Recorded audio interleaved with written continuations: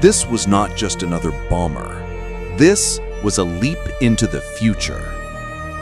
The Boeing B-29 Superfortress, the most advanced weapon of the Second World War. So high-tech, each one cost over $500,000. Its secret? Technology.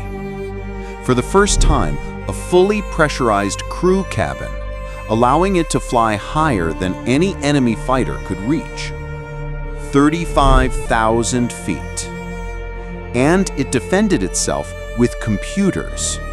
Analog computers linking 5 remote-controlled machine gun turrets to a single gunner. Point and shoot. The computer does the rest. From the silver skin to the glass nose, the B-29 was a statement. A new kind of air power.